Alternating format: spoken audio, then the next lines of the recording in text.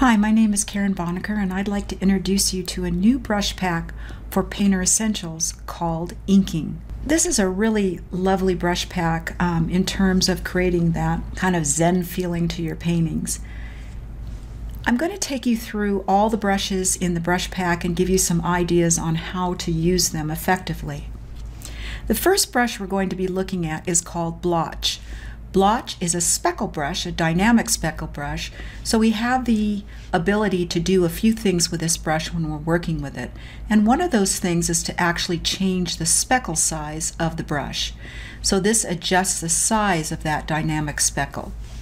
So at default, when I lay down some brush strokes, you can see how it kind of flies out, and you can get this very, very highly textured effect.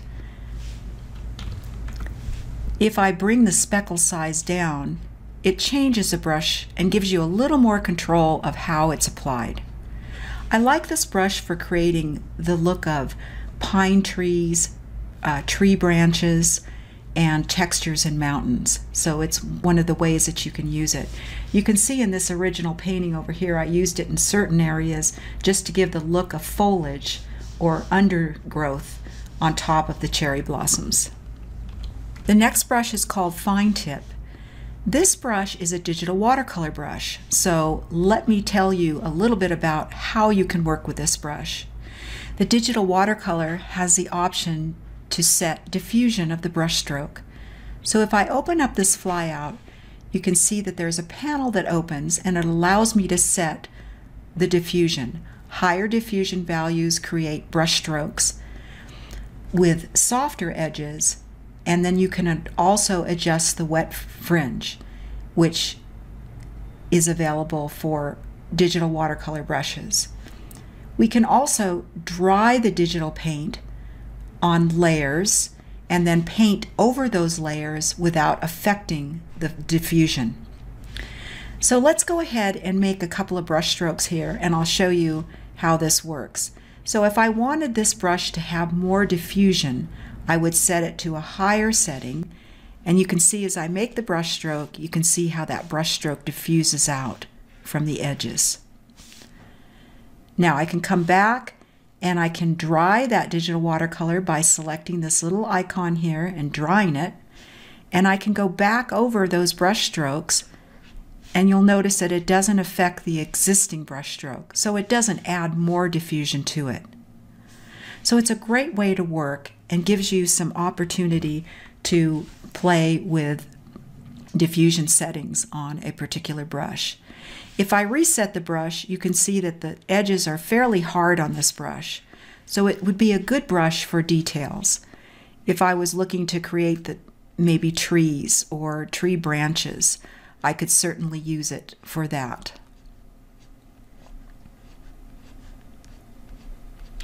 Any kind of detail work. If I go over to the original image here, you can see that I use the detail to go in and paint in the pagoda and some of the surrounding mountains. Another thing that's important to note is this brush is based upon pressure. So if I put very fine pressure on the brush, you can see that I get a very, very fine, thin stroke. As I start to apply more pressure to the brush, you can see that the brush starts to get thicker. So soft pressure, thin line, more pressure, more saturation, and thicker line. You can also work with the paper panels, and these brushes will apply paper texture as well. The next brush is called Flat Tip. And this one is, I think, more of a calligraphy type of brush. So if you want to use it for creating text, it's a really great brush for that. It also is a good brush for just setting horizon lines and then, maybe putting your mountains in. Again, it has a diffusion setting. So if I wanted to set the diffusion higher, go back over a brush stroke, you can see how that beautiful diffusion takes place.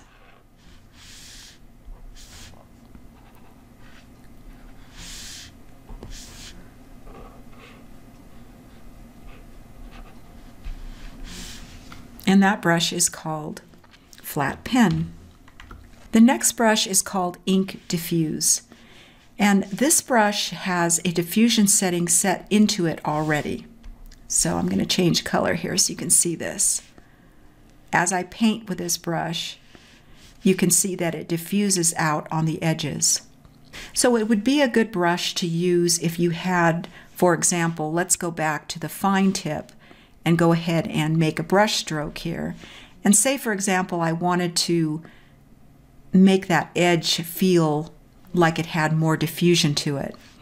So I could go back to the ink diffuse brush and run that gently along the edge of that brush stroke, and you can see how it diffuses out the edge.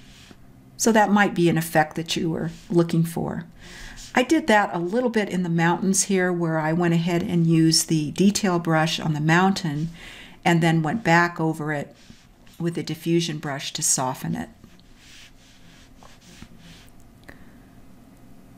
The next brush is called Ink Wash, and I like using this brush for traditional landscape painting too, not only more of the Sumier type work or ink work. It's a very, very lovely brush for creating skies. So you can see that it's just a beautiful, beautiful soft brush. If you use it with your shift key down, you can create these straight marks and create a nice gradient sky that way. It also is a watercolor brush, so we have that option to work with the wet fringe and diffusion settings too. So those edges can become even softer. So another beautiful brush. The next brush is called Notan, and I'm going to work with black with this brush, bring the size up a little bit. And this brush is a very expressive brush. You would want to use it, I like using it for, that Sumier type of work. It's very good for creating the look of bamboo leaves or just short little leaves that you might want to put on trees, little dabs and things like that. If I hold the shift key down, I can go straight down and create the look of maybe a bamboo frond here. And then I'll take the edges out and paint in the look of some bamboo leaves.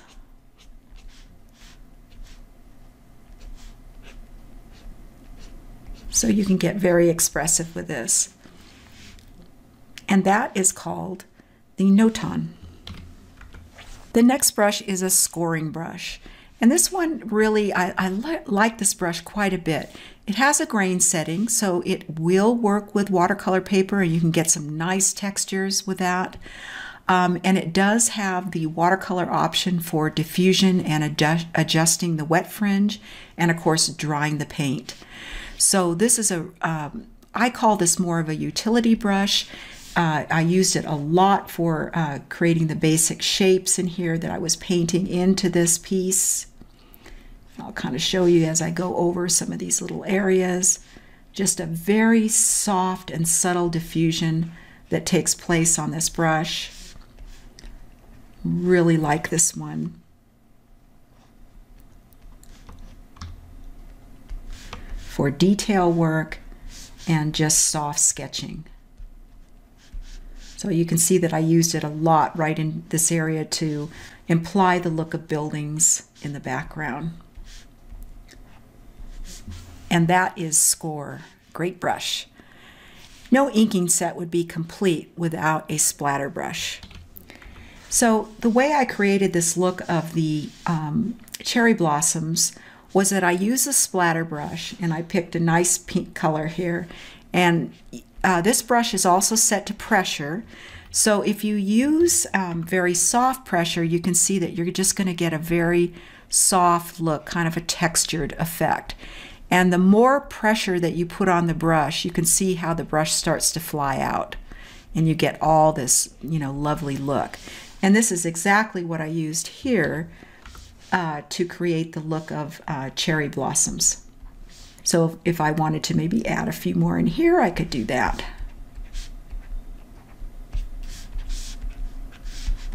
So it's a very lovely brush to use. That is a splatter brush. The next brush is called Spotty.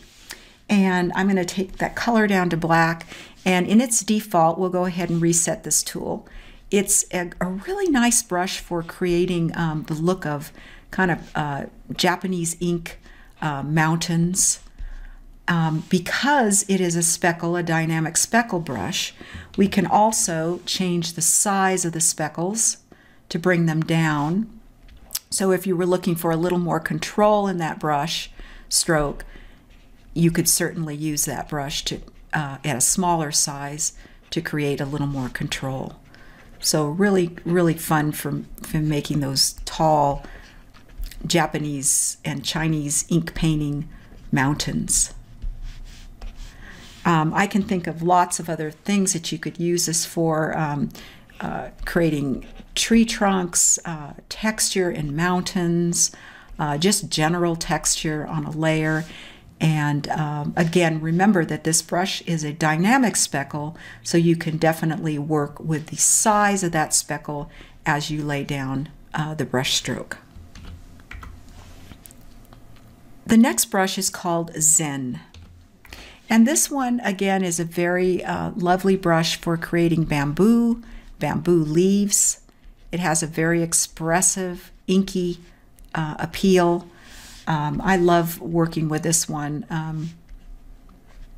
I could think of some other little things you could do with it. You know, just a quick brush stroke, you can create the look of little minnows swimming, very expressive. Fish in the sea, different colors you certainly could use on different layers and work with different composite methods to create a real interesting effect. That gives you the look of swimming minnows. And of course, it's beautiful for the look of bamboo. So if you were making bamboo leaves,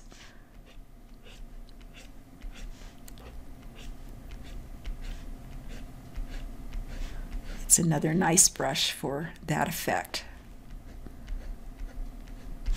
Okay, so this brush category is called inking for painter essentials, and I hope you'll enjoy working with them.